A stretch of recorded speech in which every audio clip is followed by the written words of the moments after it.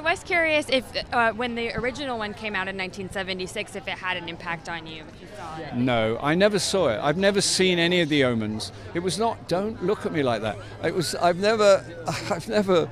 never really been my thing. I mean, I have a friend in London who saw the movie at an early screening, and she said, quote, I was traumatized. But she said I was traumatized with a big smile on her face, like that's a good thing.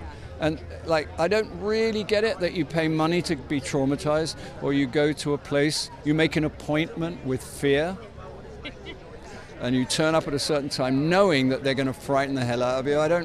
It's not really my thing, but I'm very, very happy to be in one because I've never been in one before.